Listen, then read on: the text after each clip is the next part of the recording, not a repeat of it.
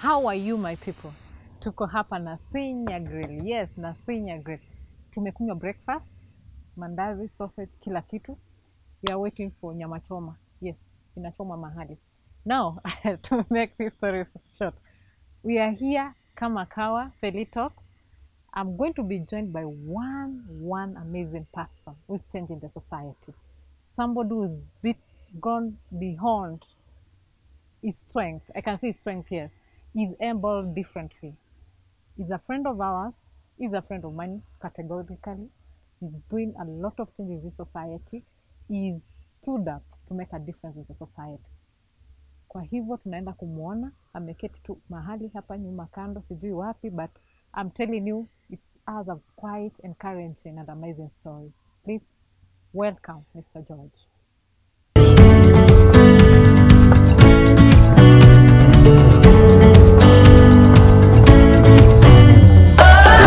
Thank you and welcome to Feli Talks.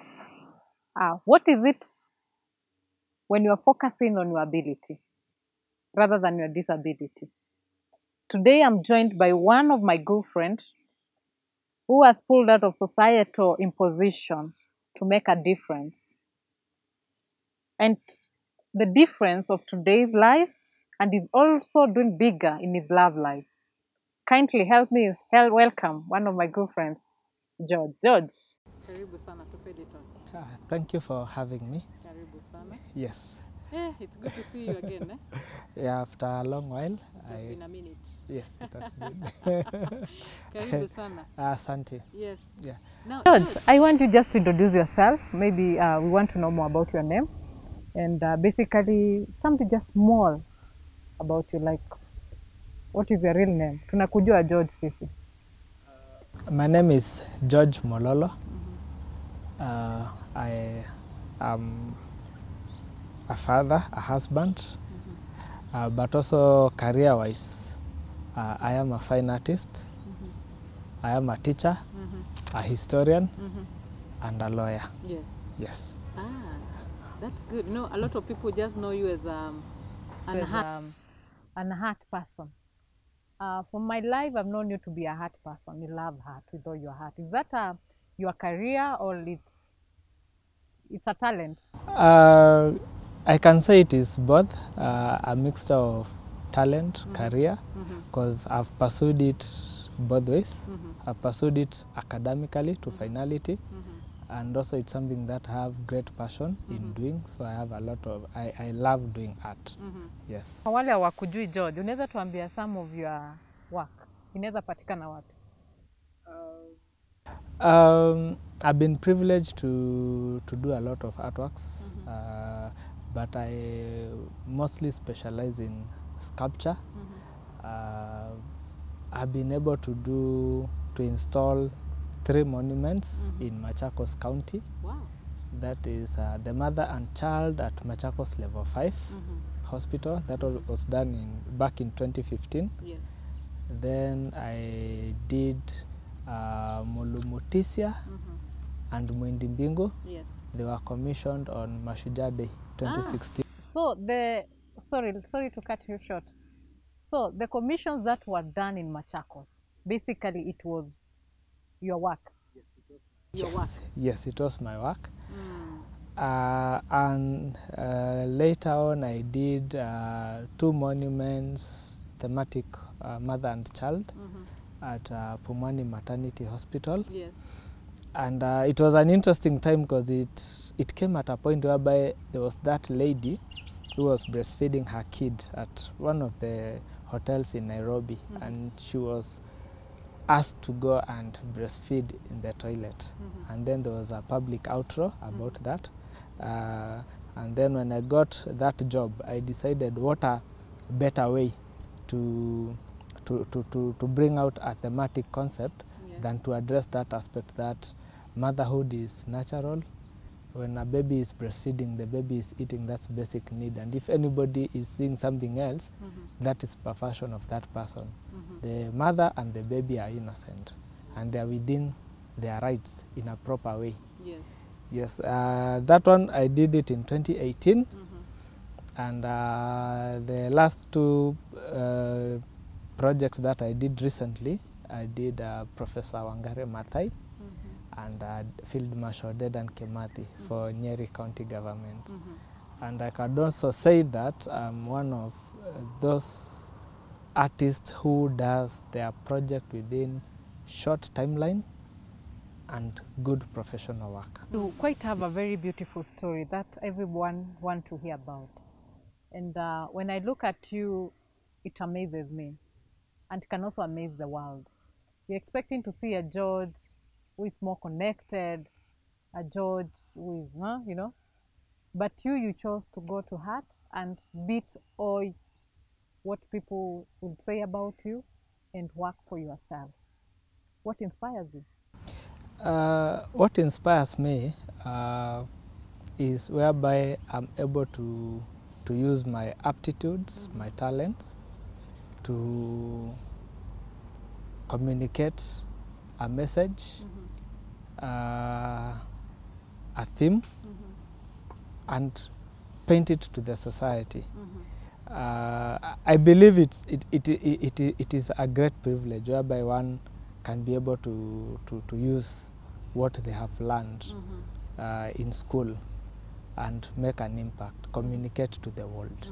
And also in doing that, also inspire other people, because there is a perception that the world views persons with disability, whereby a lot of people will have pity instead of just empathy. And for me, I try to prove to people that I am well-abled. We call ourselves abled differently. Yes. And what we just need from the society is chance for us to prove our talents, our abilities. Have you ever gone through a rejection at one given time? Very many times. Very many times.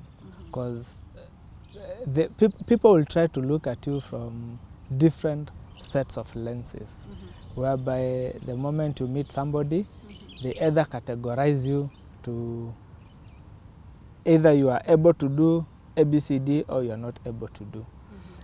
So yes, I've faced a lot of rejections with time.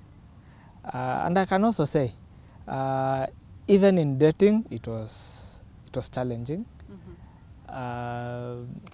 It was challenging because people will, in the market field of souls, people would want, will go into love, into relationship, looking for how much they can benefit out of it, yes. Not how much they can give. Because it's supposed to be every person giving 100%. It is not a 50-50 thing. It is everybody giving their best. And when people are having like their checklist or the bar that they have in terms of what they are looking for, you may find that a lot of people, the ideal person they have at the back of their subconscious mind, sometimes it becomes very difficult to match that with the actual person that is before you. Yeah. You've just raised a very nice comment here about your dating life. Let me take you back there. How was your dating life? Was it normal, like a normal one? How are your friends treating you then? All the girl now happens to be your wife. Okay, for my wife, when we started dating, okay, things went well because for me, I believe in introducing myself for who I am. But before then, there was a time I used to use a prosthetic leg. And most of the people who I grew up with, because I was using my prosthetic leg throughout, most people used to think that either I had an accident or something, because people thought that I was limping. They didn't know that I'm an amputee. So there was an incident whereby there was a girl I was dating, and we met severally when I had the prosthetic. and then it developed some problem, and we had scheduled for a date. Yes. And I didn't want to stand her down. So I decided to go without. Oh my God. That was the end of the relationship. What? Yani She uliachwa freaked tu out. hivyo? She freaked out. Oh my God. Uliachwa Yes. tu hivyo? Ile inasemekananga kwa mata. Umeingia kwa hoteli, mtu akakuona akatoroka. Oh my God. At that moment, what was going through your mind? I think for me, having lived my life through this way, for me the first 1 year was challenging, but the moment I accepted this is who I am, this is the challenge that I have, yani huu ndio ule mtihani Mungu amenipatia, I live and I enjoy life to the fullest. For me, I made peace with that. And when that incident happened, for me, it was okay. It was okay for me. I didn't have any hard feelings, all that. I figured out that maybe it's a loss. Because you see, life has a lot of up and downs, a lot of challenges and all that. And because what was going through my mind was that sometimes you may meet and marry somebody when they are either good physically or even health-wise or even psychologically or emotionally. But what if some point in life that challenge comes? Yeah. You are faced with this person. Will you walk away? Yes. And it's true. I've heard a lot of stories, a lot of friends that I have that got their disability when already in marriage or in a relationship, and it ended. So for me, I was comfortable because I was doing my dating when already I was first comfortable with myself. And for my wife right now, when we met, we met when I was on my crutches and all that, and she was able to see me for who I am. Oh, for who you are, yeah. Yes. Quite interesting. Quite interesting. For those who does not know George, I know George, you are not born like this. It's something unfortunate that happened when you were growing up, and it was quite a transition between your normal life now to adopt a new life again, from the old to the new. And I've listened more about your story, and I want to just to talk something small about the transition and what happened on the transition, just briefly. When I was 9 years old, when I was walking to school, back in time, our parents, where I was growing up, parents wanted their kids to go to the school that was far away from their home, so that we could walk and all that. I think it was also a nice way of also keeping the kids healthy. Yes. And the school, I think, was around 3-4 kilometers away, or even more. I can't recall. But I was halfway going there, and I got this sharp pain, and that would make me black out. Yes. And I remember my best friend ran ahead to school and told the teachers that I've passed out somewhere. Then they came, they carried me to school. And then they had to wait until time for going school was there, because we didn't have somebody at home. My mother went working, my dad was also working somewhere. So they had to wait until working hours were done. Then the kids were sent to call my aunt. Actually, my aunt was there, and then she came to school and she carried me. So when I was taken to the hospital, I spent almost 2-3 months without getting a diagnosis, going from one hospital to another. They will do their tests and all that, and they couldn't find anything was wrong, but yet I was in pain. So I was admitted at Kenyatta National Hospital, and after undergoing 3 major operations, in the 3rd operation they diagnosed that I had cancer. And at that time it had spread all the way. It was 1 inch away from the hip joint. So I was put under some medication, first to stop the spread and also for my body to recover the strength, Yes. so that now I can face the knife again in the theater. So I was amputated. Nobody told me, nobody prepared me. What? So I just, I remember during the operation, I was kind of like, I think I could see what they were doing. It was kind of like a horror movie. And I remember okay, conscious and pain. You know, when you are going for an operation, you are put under anesthesia. Yes. And when I was now being taken to the ward, now all this pain was coming. And then I looked and I couldn't see my second leg. Wow. And I was connected to these machines that some of the blood was still circulating. Okay, it was a funny setup. And I remember it was one of the most difficult moments that I experienced. I was in denial. I couldn't believe it. I was not prepared. So I struggled with that alone. A lot, especially that scene, that first encounter. And even when I was discharged, now, previously I used to be a good footballer, I used to run very fast, I was this healthy 9-year-old kid. And then all of a sudden, there I am. First I'm immobile because I had to stay at home to heal, because the hospital bills were getting so high. So I had to be discharged to heal at home. Then I'll go for radiotherapy sessions. And I had to use crutches. My first crutches were wooden, so heavy.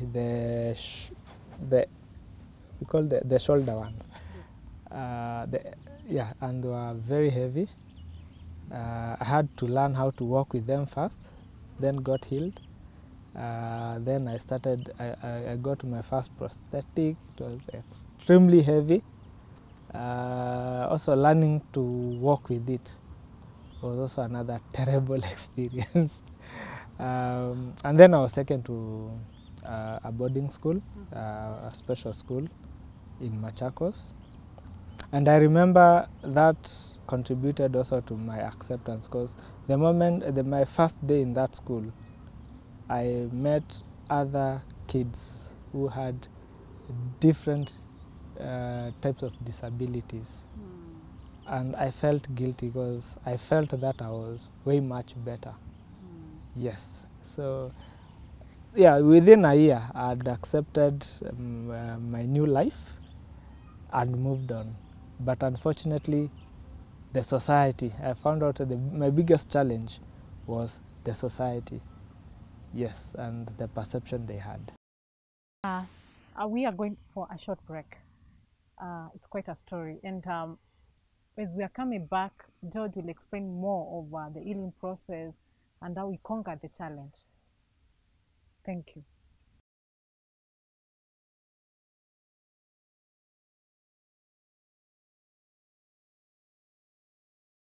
Thank you and welcome back. George, quite a story, eh? Wow. Now, George is quite inspiring how everything you took them positive and ukajitoa kwa ile kikapu ya tujifunikia huko.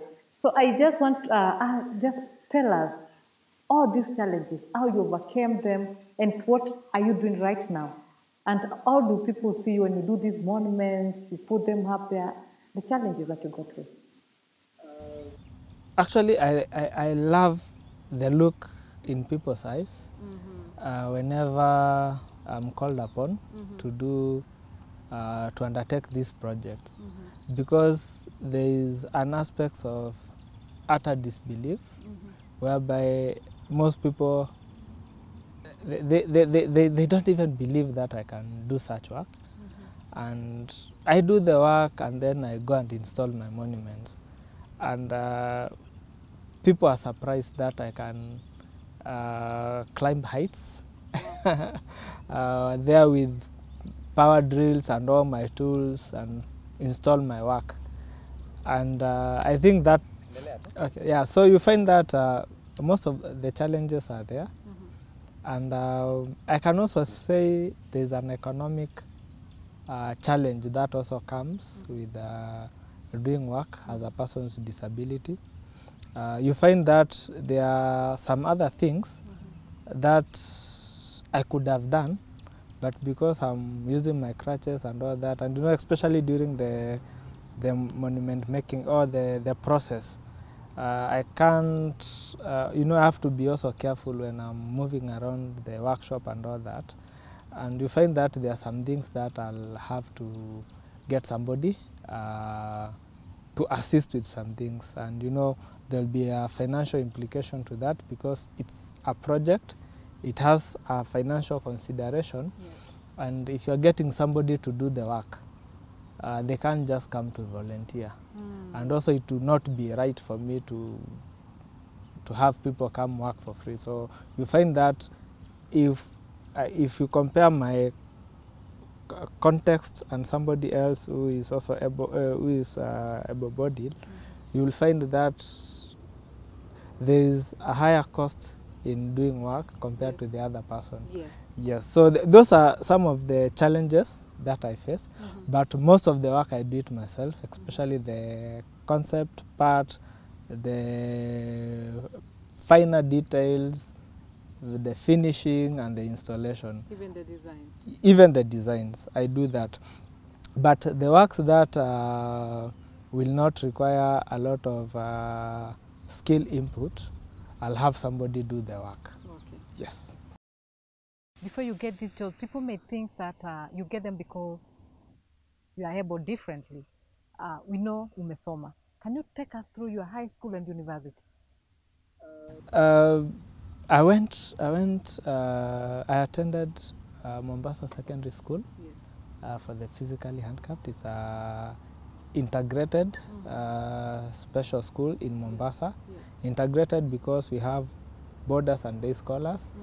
And the integration it came through the Ministry of Education directive that special schools are not supposed to be exclusive for persons who have different challenges. Yes. That because the moment we finish school, we'll need to be integrated back into the society. And there were statistics that were, or research that was carried out, and it showed that most students who are secluded, they find it hard to integrate back into the society. And that is true. Yeah, so that wisdom and that concept came at that time. So that school was integrated. We had able-bodied students, boarding, and also day schooling, and also we had physically challenged students also doing day schooling, and it was a good hybrid. So I did art in high school, and actually I was the best art student, Coast Province, during our KCSE. And I proceeded to Kenyatta University, where I did a Bachelor's of Education, Fine Art and History. In Fine Art, I specialized in drawing, painting, and sculpture. And later on, after I finished KU, I went and did my Bachelor's of Law. Kwenye mjui, we ni lawyer kamili, qualified, eh? I'm a lawyer, not yet an advocate. I have the undergraduate degree, but planning to go for the ATP, Advocate Training Program. And I delayed because I was trying to balance a lot of things. I had a young family that came into the picture, and also some of this art project. Once I get the job, the contractual obligation will give me a specific timeline.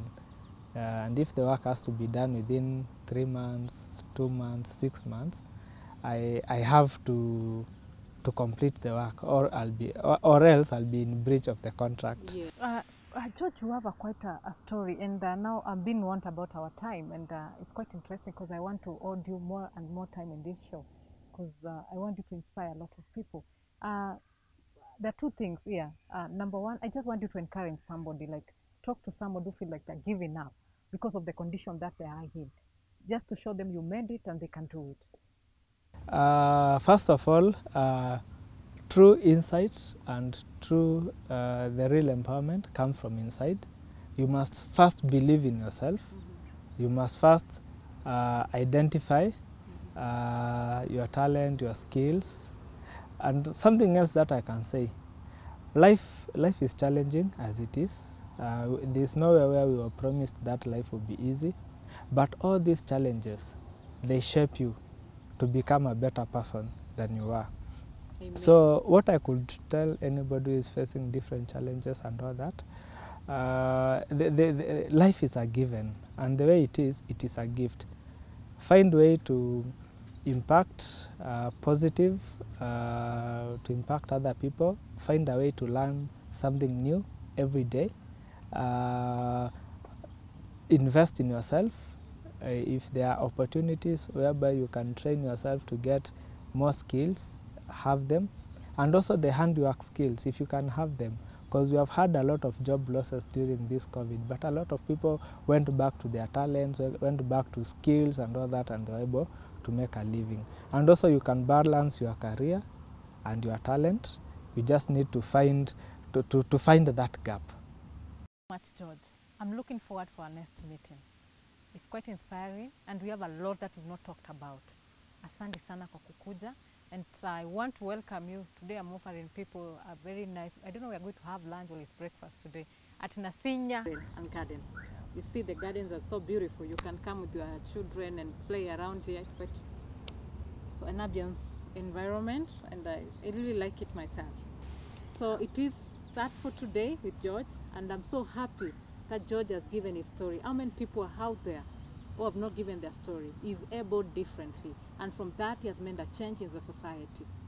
This is an awakening call to most of us, and take life positively. Thank you.